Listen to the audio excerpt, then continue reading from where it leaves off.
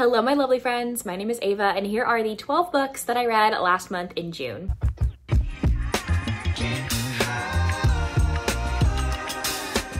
I read 12 books, and actually quite a few of those are rereads, which I'm fine with. I love rereading books. Like, they're actually really fun. So let's just get right into it. We're gonna go in the order that I read them. First, I actually reread Barbarian's Redemption by Ruby Dixon. This is one of my favorite Ruby Dixon books of all time. It's probably my favorite IPB, Ice Planet Barbarian book.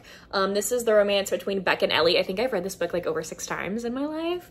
I love it so much. I just re-listened to the audiobook. I think I was just wanting a comfort read and needing something to like listen to fall asleep, and this one was the one to choose. Ellie has been a human slave in the galaxy since she was literally a little girl, and that's all she's ever known, and she's absolutely terrified when she shows up on this ice planet. Beck ends up realizing that Ellie is his fated mate, but he don't messed up. Like, he messed up with like buying these humans. He doesn't understand like what he did when he bought these humans.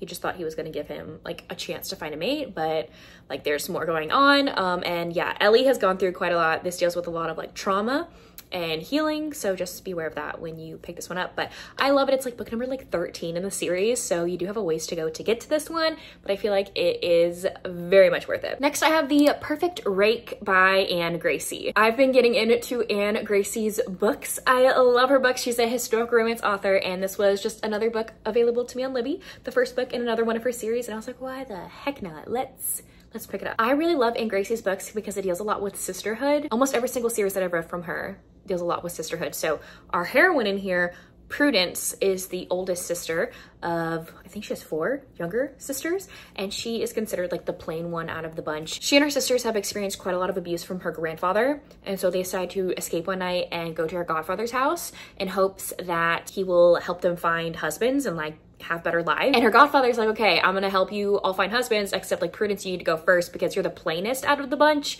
you're the oldest, and I'm not gonna let any of your other sisters find a match until you do. And she's like, gosh darn. Like, I was not expecting this. I just wanted my sisters to have husbands. I was just gonna go be a spinster. I was not expecting this. And this is her romance with Lord Carradine, who may or may not be pretending to be a duke in this book. So it's actually really fun. I really love this one. It was a great read. I wanted to pick up like a mermaid romance, so I actually picked up a sapphic one. This is Rescued by Mermaids by Katrina Laylock. It's literally only like 50 pages long, but it was a fun, quick read. Our heroine gets sucked into the ocean and like loses the current and kind of like gets swept up while she's paddleboarding or in a canoe or something like that. And this mermaid ends up saving her, and they have like a grand old time together in her cave. It's actually really fun and very hot for a sapphic read. It is just like a fun little slice of life moment because it's only like 50 pages, but if you want like a fun sapphic like novella about mermaids, I recommend this one. This one is about mermaids, has plus size representation, it's sapphic, and it is a novella. I decided to take a gander at my physical TBRs, so I decided to pick up the audiobook for With Love from Cold World by Alicia Thompson. I also wanted to read more of a colder book when I'm in Texas in the summer because it is absolutely awful here. Absolutely awful when it comes to the weather. But this was such an enjoyable read. I think I would have appreciated more if I did read it when it's like colder outside because it's a great atmospheric read. This one's about Lauren and Asa. They work at this kind of like amusement place called Cold World, which is a place people can go to in Florida if they want to experience like snow and cold things. Like, it's kind of like just like a fun amusement place.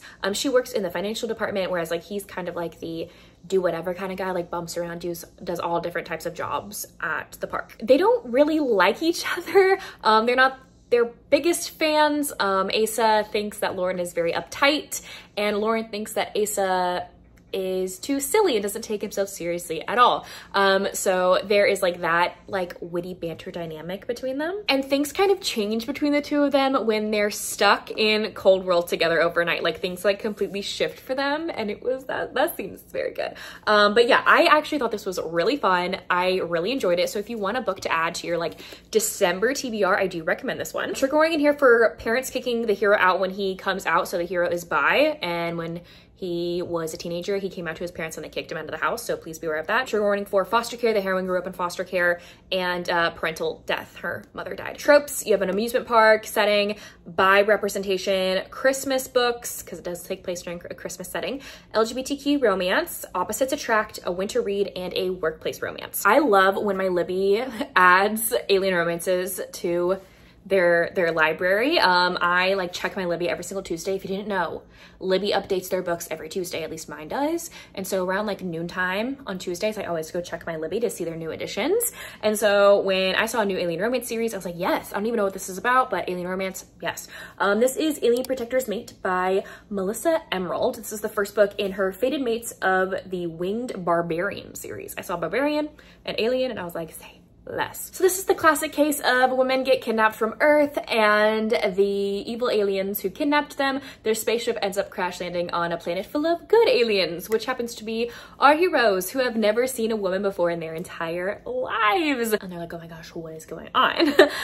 Anyway, so these are like winged aliens, which I love. Me a winged man, love it. So this was great. This does have the fated mate trope. I think all the other books in the series will as well. So this one's about Rin and Serena. It was a great start to a series. I think I'm just gonna read the other books because they're fun. They kind of remind me of IPB in a sense. Tropes for this one: alien romance, barbarians, fated mates, there is a language barrier, which y'all know is like a favorite of mine, a possessive hero, a virgin hero, and wings. Wings has its own trope for me, obviously. Next I have Savor It by Tara DeWitt. This one has been all the buzz since its release, and I am so excited that I finally read it. I love Tara DeWitt's books.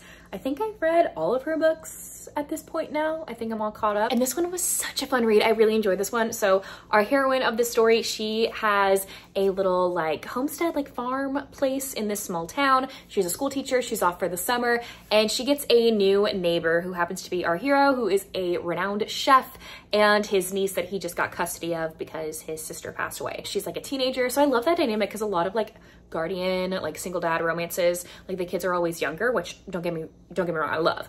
But I love how we got like a new spin on it where you have like an older character. And it's about the heroine, the quirky little heroine, and this broody chef hero falling in love with each other. I really related to both of these characters in a lot of ways, especially the hero. Like him feeling lost in his career, like dude, I feel you. Hardcore. So I did love this one. I gave it 5 stars. It was great. It was great. I don't really want to say anything else because I don't want to spoil it, but I loved it. Tropes for this one: books with pets. The heroine has a lot of animals, a lot of pets. Caretaking scenes, really good, okay?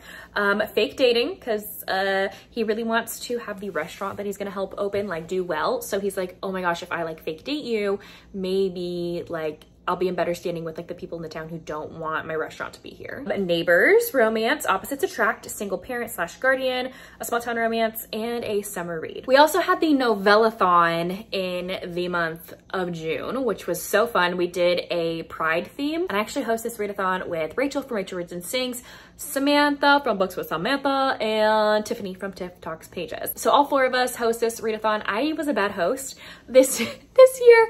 I have been in a kind of like a bookish slump a little bit. And I literally read like only 1 book and got halfway through another one. So I ended up finishing the other book by the end of the month. But the only one that I finished is like a 2-hour audiobook. This is The Duke's Twin by Lauren Smith. Basically, our hero is the brother to a duke. And the Duke really wants to marry this woman, but he wants the woman to fall in love with who he is, not his title. So he asks his brother to switch places with him while this woman and her family visit. And so the hero is pretending to be his brother, the Duke. And while he's pretending to be the Duke, he ends up falling for the woman that his brother's in love with, sister. And so she thinks she's falling in love with the Duke. So like, yeah, they're identical twins also, by the way, these 2 men. So it gets really complicated, but it's actually a really fun, like cool, quick, short read. So this one has a hidden identity trope. It's a historical novella, historical romance, and just a novella. So I had a great time with this. It's really short, was great for this novella-thon. Next I read Wicked Devil by Daniela Romero. I've been wanting to read more sports romances, so I decided to pick this one up. This one actually takes place in high school where our hero and all of his friends are football players, and our heroine is new to the school, new to town. Her mother recently passed and she's having to move in with her father, who she does not know at all. This one reads very much like new adult, so if you're wanting like a new adult read, I definitely recommend this one. You have like a bad boy football player falls for the like new girl in school, which can be pretty fun. The book that I got halfway through the novella-thon and then I finished it is Perfect Matcha by Erin McClellan. This was our group pick. I ended up finishing it later on. But yeah, this one was so fun. So I love Erin McClellan's books. I think Sam picked this book out for us to read and I'm so glad she did because we both like love her books. So does Rachel, so does Tiffany. Like we all love Aaron's books. This is a friends to lovers romance where our two heroes have been friends for quite some time, and they both have been like hardcore crushing on each other. One has more of an unrequited crush on the other, honestly. Theo, our more shy one out of the two, decides that he really wants to get into dating. He asks his friend to help him do that, and so he's gonna help teach him how to use certain things because the other hero works at a certain type of store where they sell certain types of toys, and so he's gonna help him teach him how to use them. So it's actually really fun, really hot. I had a great time with this. This is Friends to Lovers. It's an MM romance. It's a novella, and toys are used in here. We have two more rereads because Tiffany and I run the Beam Me Up book club, which is an alien romance book club, and we're in the middle of our Horde Kings of Dakar read along. So the books for June were Madness of the Horde King, book number 3, and Broken by the Horde King, which is book number 4, my favorite. So I love this series so much. And if you already love fantasy romances, you need to read these. They're so good. They read like fantasy books. They just take place on a different planet. Like, they're so stinking good. This one is about a guy who thinks he's like going crazy because he can see dead people, but he might not know that it's actually like maybe his secret power, and he falls for this human woman who might have some powers of her own. Okay, and then this one is a childhood friends to enemies to lovers romance. It's like one of my favorite books of all time. I love it so much. I loved seeing Tiffany's like reactions to both of these. I loved just talking about these books with her. They were so fun. I'll link our live show down below if you have not checked it out yet.